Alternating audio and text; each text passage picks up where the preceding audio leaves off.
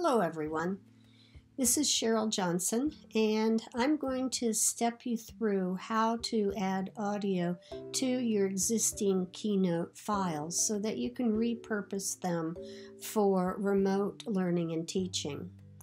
You'll notice in the upper right hand corner you have a document tab. When we click on the document tab, you'll see that you also now have visible the audio tab. Once we click there, we have a record button. So we're going to click on that record button, and this brings up the presenter's view. You'll notice down here that my microphone is being picked up, and I have some controls. So I'm going to click that record button and I will get my countdown. And now I can introduce my topic with the title slide.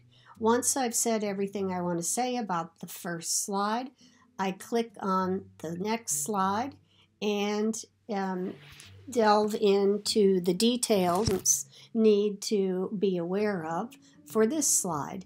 And then continue to the next slide, talk about it, and work your way through the entire presentation, audio annotating each one of the slides.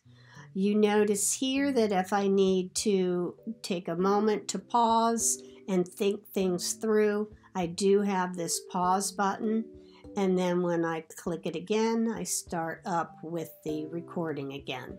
I'm going to go ahead and stop the recording by clicking on that record button again. And now you see that I have an audio file here. You might be able to see that there are very light lines breaking up the sections. That indicates where I have each of my slides with annotation.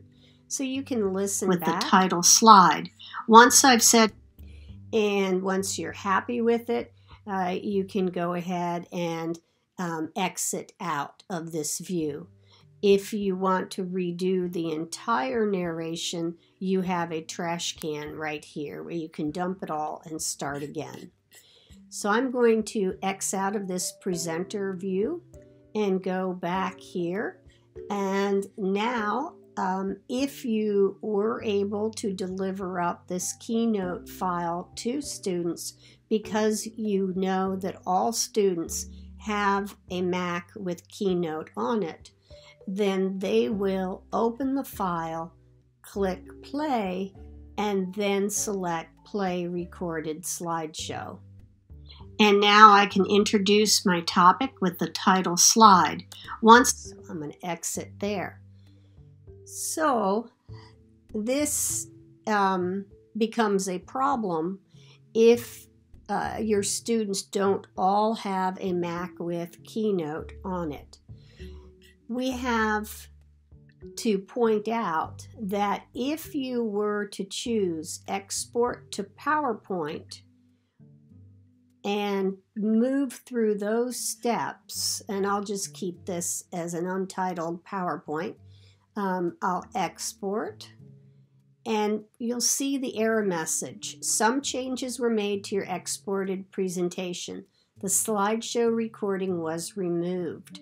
So you can't serve this up to students this way. You would have to first export it as a PowerPoint, and then you would turn to the instructions about how to insert audio in that PowerPoint presentation, which is a video that is linked from our remote learning and teaching website. However, you do have another solution, and that solution is export to movie.